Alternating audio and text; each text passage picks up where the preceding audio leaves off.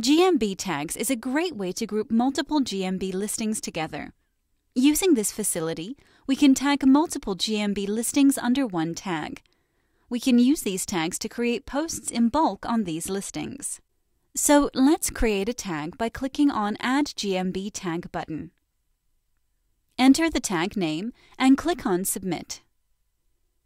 Once tag gets added, we can edit tag by clicking on this edit icon.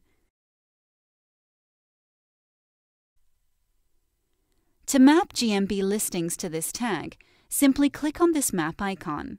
Select the account. Then click on the listing name. We can select all by clicking here. If we want to remove listing, simply click Listing Name and click on Save button.